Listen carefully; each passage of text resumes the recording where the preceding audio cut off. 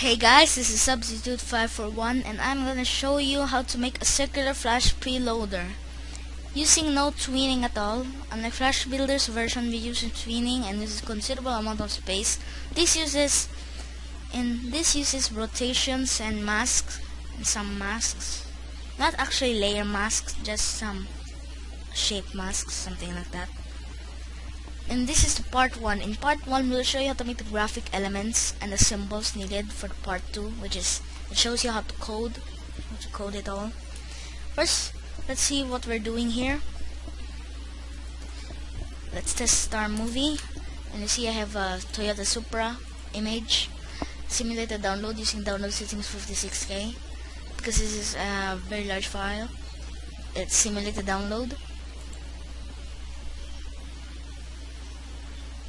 And you can see here it loads continuously, and I made some graphic stuffs here, notches.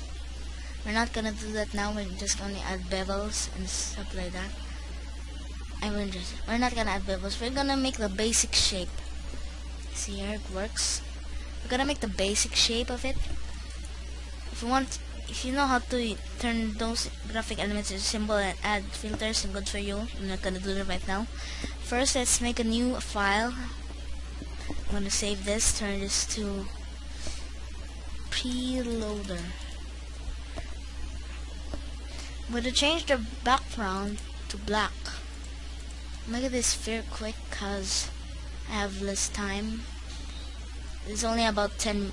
The limit is only 12 minutes long. So yeah, first make 6 layers. I have layer 1, layer 2, layer 3, layer 4, layer 5, layer 6. I'm gonna add a folder just to group it. I'm gonna name it loader. Select all these layers, move it to loader. For first layer, lock it, name this actions. This is where actions will be, and I'm gonna add a comment. These are the actions. These are actions. That's good enough. Layer 5, name it front, and in layer 4, name this front loader part. You don't need to name it as long. You can abbreviate it, but this here I won't do it. And this in the 5th layer or layer, and the layer 3 in the labels here, name it mask. And layer 2 here, name this back loader part. Layer 6 or layer 1 here, name this BG. First, since we're doing graphic elements, we're first gonna work with the front. Let's zoom in, double click the hand tool. I'm gonna roughly sketch, I'm gonna make a circle. I want a white circle. Oh wait, no. Oval primitive. Semicircle. Over primitive, a closed over primitive. Primitive center. In CS3 there's no align panel, so you have to eyeball it or just divide the stage width and stage height to align it to the stage. In CS4 and above there's the line panel, so I can easily move it. First, click the center dot until the cursor changes. Move the center point outwards. So you're gonna create a ring. Make another circle. This time I'm gonna use oval tool. We don't need oval primitive, we just want a closed circle. And let's change it there. And the over primitive, I'm gonna expand this more so we have more space for our loading bar. So that's our front part. And that's our front part. Let's lock it. The front loader, choose over primitive. No, in a radius set to 0. In the start angle, change it to 90. In the end angle, change it to 270. So you're gonna create a semicircle. Change it to the color you want the loader to be. I'm gonna choose red. I'm gonna align it to the center, sort of. I just had to eyeball it. Let's see. I'm gonna convert it to symbol. Name this loader part, because this is part of the loader. Make sure it's a movie clip. I'm gonna shorten this. Make sure it's a movie clip with a registration point at the right center of this 3x3 matrix. After that, you just center it. Wait.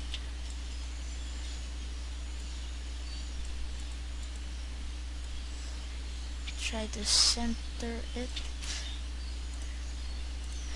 Our original stage width, this part here, was 550. Yes, 550. So 550 divided by 2, you can add an operation here. 550 divided by 2 or slash 2 will automatically calculate it. Give it an instance name of loader part. See here. Copy this, unview this. Now let's create a mask. First, break this apart by pressing Ctrl B or right click break apart. So it's now an over primitive. Change it to the color of the background you want. And it might not be visible, but there's a bit of gray semicircle. And in the backloader, unview this. Press Ctrl Shift B. Change this name to B loader part. Unview this. Change it to B. Change it to F loader part. So we have F loader part and P loader part. And view the mask. View this. And now we unview all of this except the front. We're gonna make the background. So just set the white corner, try to do it like that, select this, wait, why it doesn't oval to these options? Strange. I'm just gonna center it using the align panel. There's some gaps. Close this off. And now view all layers. Lock the BG. And that's our basic framework for the preloader. Let's see, I have enough time. I'm gonna show you how to customize, how to add some detail to it. First, I'm gonna unview all of this. In the front, I'm gonna select all of it. I'm gonna convert it to symbol. I'm gonna name it with a registration point at the center. I'm gonna name it front. You don't need to do this. This will actually consume a lot of space, unless you're in a fast computer with a fast, or if you add this on a fast server. That seems pleasing. I'm gonna also add a glow. Red glow isn't my style. I'm gonna add a green glow, and I'm just gonna glow it like that. Somehow just that looks good. That's not natural. That's a nice green glow to it. View all that again. Now we got our loader. That's the basic loader part. Now see, in part 2 we will cover how to script it. So we're gonna change this line comment into real code. So guys, I'll see you at part 2.